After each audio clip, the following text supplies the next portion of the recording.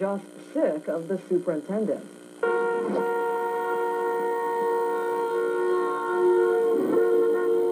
It was a noisy day in the normally quiet community of East Canton. Students surrounded the school protesting the removal of Principal John McIntosh. McIntosh was given a half hour to clean up his desk yesterday. Then he was escorted out of school by police, leaving parents and students outraged. And I don't think there's any reason for this whole thing to be going on. The superintendent needs to chill out and talk to people and get this resolved, because look what it's doing to the kids. Superintendent Dr. George McGuire is recommending McIntosh be terminated Monday night at the regular school board meeting. McIntosh says he's not sure why the superintendent wants him fired. Students say McIntosh is more than a principal, he's a friend, and they won't return until he's back home in his office. People that aren't even in school anymore, they can come in here and talk to him and can sit in his office all day, and he's got time for everybody, whether you're in school or not. I mean, there was kids that were killed in car accidents. He sent flowers to the parents. He went to the hospital to see the kids. I mean, it's just ridiculous that they can get rid of him and they think that he's a threat to the school. School officials are hopeful a peaceful solution can be reached soon. But until then, we continue to have classes, and kids that are here are getting a lot of individualized attention. McIntosh says he's sorry the kids are in the middle, and he wishes they go back to class. Tonight, McIntosh and his wife sat in the high school auditorium as the school board met in executive session for almost an hour. They were deciding whether to renew McIntosh's contract or terminate it. The auditorium was overflowed with parents and students, the majority of whom support the principal. And I know the kids like him. We have 3 sons that are going to school here. He's at every school function that there is, supporting all the kids. Mr. McIntosh is probably the greatest asset East Canton has, and if we get rid of him, I honestly feel that it could cause failure to our school. Now, there were a few in the crowd who support Superintendent George McGuire and the school We board. feel the decision that's the best interest for our school and our students is for him to be removed. McIntosh says he doesn't know why the board wants him out. Well, I think I've done a very good job for the district, and I have nothing that I'm ashamed of or have any, there's always room for improvement, and I'm not going to deny that. But I think overall that my record stands for itself.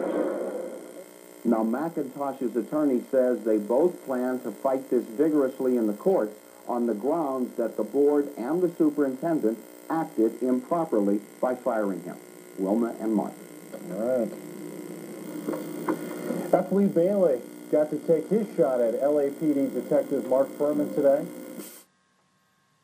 At the East Canton High School tonight, the school board holds a meeting to hear protest and support on the superintendent's recommendation to oust the school principal. Hundreds of students, parents, faculty, and even alumni showed up to voice their opinion of that recommendation. Channel 3 State Lori is just back from the meeting. She joins us now from our Akron Bureau. Kate, it's hard to believe someone so popular like a principal might get fired. It really is, Judd and John. He was so popular, only one word comes to my mind when I think about the devotion this community has to its principal, and that's overwhelming. More than 500 people crammed the standing room only gym tonight as they demonstrated their loyalty to the 9-year veteran of East Canton High School. The East Canton High School gym was filled to capacity tonight as the debate over the school superintendent's proposal to fire Principal John McIntosh, known to most as Mac, heated up. He's a good guy, and he does stuff for the community, and he's just here for the students. Mr. McIntosh has been a great inspiration to a lot of these kids. He's got a lot of charisma with the kids.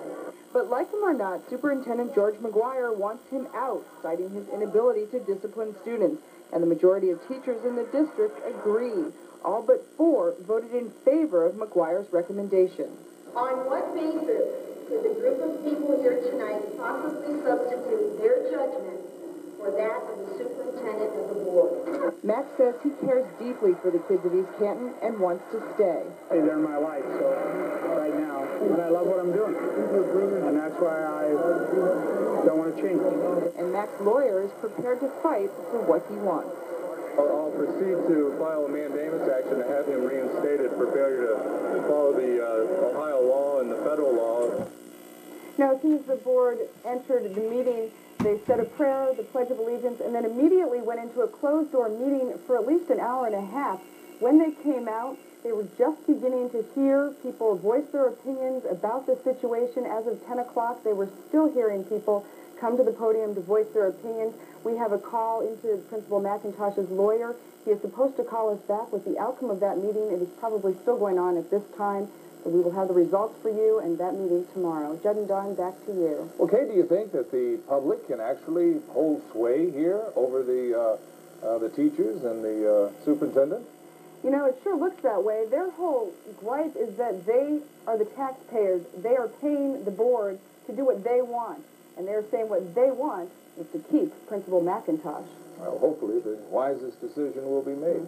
Thanks, Kate. Well, speaking... Well, Lorna McIntosh will go to court to get his job back on the grounds that he was not given 10-day notice and that the board didn't follow proper procedure and guidelines on his proposed firing. Only time will tell, though, if McIntosh will win this case, and we're going to... Cavs are relaxing until Thursday's game.